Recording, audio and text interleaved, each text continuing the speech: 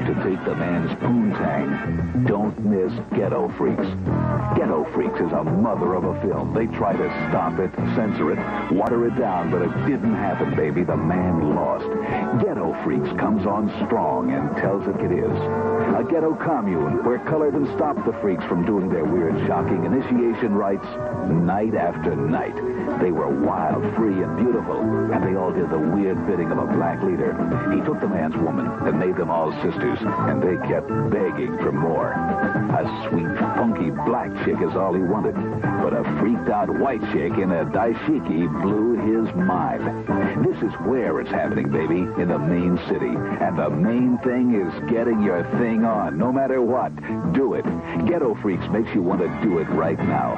Ghetto Freaks isn't a film about how to show the man your ass, but what to do with his.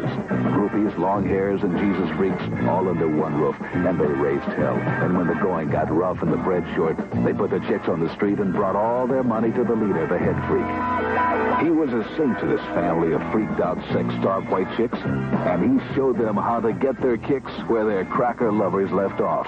Shake it, fake it, but make it, baby. Do your thing, and make the man think you're doing his. They were busted, beaten, and taken downtown, and that's where the black chicks made you proud you're black. Then they busted out of Harlem and set the city on a freaked-out, sex-starved weekend that ended in blood, crime, and murder. Ghetto Freaks is the picture that explodes on the screen with the shocking, brutal facts of taking over a white commune and turning all the brothers into black sex saviors. If you want to see a film that will make you come alive when you step out on the street, a film that makes every sensuous part of you react with a new sensation, don't miss Ghetto Freaks. See Ghetto Freaks and feast your eyes on some of the grooviest, out-of-sight commune chicks and their sex-starved commune brothers. Every society chick wanted to join his family just to get in on the integrated action. Blue-eyed devils didn't mess with this brother's thing, or they'd find their ass hung high and waving in the goddamn breeze. That's right, baby. They didn't let anything stop them in the man's take from the blacks and use for their white asses world.